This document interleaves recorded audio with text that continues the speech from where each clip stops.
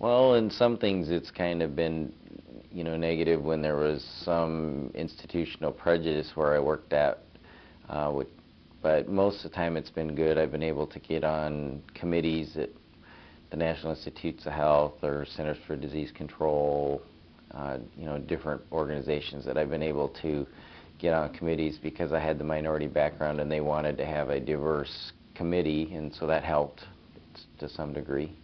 But yeah, there's been a few places I worked at, it definitely was not a positive thing being a minority.